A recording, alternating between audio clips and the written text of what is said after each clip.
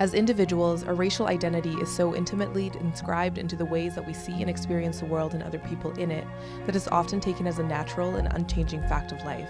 Race is a social construction, meaning that the stigmas and divisions associated with it are born out of political and cultural, rather than purely biological factors.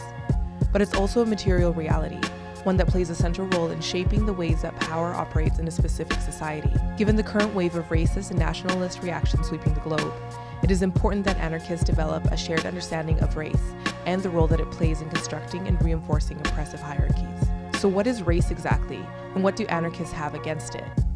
Well, a broad definition would be to say that it's a particular type of caste system, or a way of classifying people into rigid social hierarchies based on perceived ancestry and intimately associated with notions of nationalism, citizenship, and class. Most commonly associated with the global system of European colonial dominance known as white supremacy, race has other close parallels, such as India's Varna system, the ethnic constructions of Hutu and Tutsi in Rwanda and Burundi, and even religious sectarian divides such as those found between Catholics and Protestants in Ireland, or Sunnis and Shia in several Middle Eastern countries. But while race can and does assume a variety of different forms based on local demographic and political factors, it has always been and remains to this day a cross-class alliance, a way of binding the ruling class and a segment of the exploited classes through a compact of shared identity in order to project force against those who fall outside of it. Or to put it simply, it's a way that states manipulate large groups of people into believing that they have more in common with their rulers than with the fellow ranks of the oppressed. An early precursor of modern concepts of race lies in the idea of the barbarian, which was developed independently by the rulers of a diverse number of early states, ranging from the Shang dynasty in ancient China to the Greek and Roman empires of Eurasia and Aztec and Inca empires of modern-day Central and South America. By dehumanizing different ethnic groups outside their borders as barbarians, rulers were able to mobilize armies and rationalize the enslavement of captured populations. Centuries later, the rise and spread of powerful monotheistic religions added a new dimension to the construction of race, as the ideological conception of the barbarian was given new weight by the introduction of the notions of pagan or infidel. Religious dictates calling for the forced conversion of non-believers sanctified new wars of conquest waged by the armies of Christianity and Islam. Fearing the expansionary rise of Islam, which by the 11th century had spread deep into the heart of European Christendom, the Catholic Church teamed up with feudal elites to launch the Crusades, a series of holy wars spanning nearly 400 years and planting the seeds of ethnic, national, and sectarian rivalries that continue to this day. In the final years of the reconquest of Spain, the Catholic Church ramped up popular sentiments of anti-Semitism and Christian hysteria by launching the Spanish Inquisition, a bloody purge and forced conversion of Muslims and Jews that provided a horrific new laboratory for the development of race as an internal system of division and social control. The Spanish reconquest was completed in 1492 and was followed in quick succession by Christopher Columbus's accidental invasion of the Americas. Believing the so-called discovery of the New World to be sign of divine providence after their holy victory against Islam,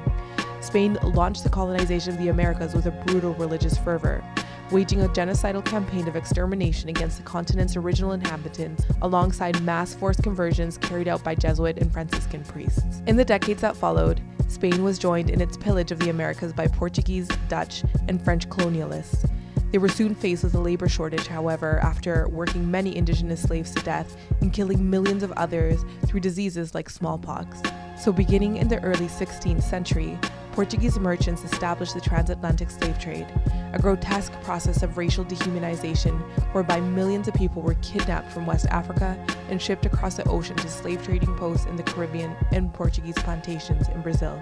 Britain joined the fray in 1607 and quickly set to work expanding the transatlantic slave trade, establishing the vast southern plantation system and kickstarting a process of unprecedented mass European migration. Within Britain's 13 American colonies, a new pact of racial supremacy was forged between settlers of mixed European descent, based on their shared experiences of killing natives and subjugating Africans. This new system, white supremacy, provided all white men with a share of the spoils stolen through genocidal territorial conquest and an economy built on slave labor. It also happened to make a small number of those white men unimaginably rich, setting the stage for the rise of capitalism. Despite ongoing controversy regarding her own racial identity, one of the most comprehensive descriptions of how white supremacy functions in the United States was written by Andrea Smith, who identified its three supporting pillars as slavery, capitalism, genocide, colonialism,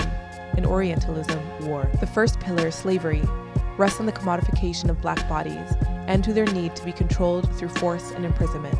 The second pillar, genocide, rests on the need for indigenous nations to disappear or assimilate into settler society in order to justify white people's claims to the lands that they currently occupy. The final pillar, Orientalism, based on earlier conceptions of the barbarian, conjures up the image of outside forces seeking to infiltrate and destroy society, whether they take the form of Islamic terrorists, hostile foreign states, or simply the specter of illegal immigrants in general. Over the centuries, these three racial archetypes have been deeply ingrained in the white psyche. And so when Black people cry out that their lives matter, Indigenous people assert claims to the traditional lands and culture, or refugees fleeing wars and poverty demand their rights to political asylum, it is unsettling to the power structure that these pillars prop up. The response of states and ruling elites will always be to attempt to reinforce these pillars by fanning the flames of white paramilitary reaction. For anarchists who seek a new world built on the destruction of the state and capitalism, our task is to help to knock out the pillars that these systems rest upon. For some, this will mean severing the false bonds of whiteness and joining the resistance of those who have long struggled under its yoke. Treason to whiteness is loyalty to humanity.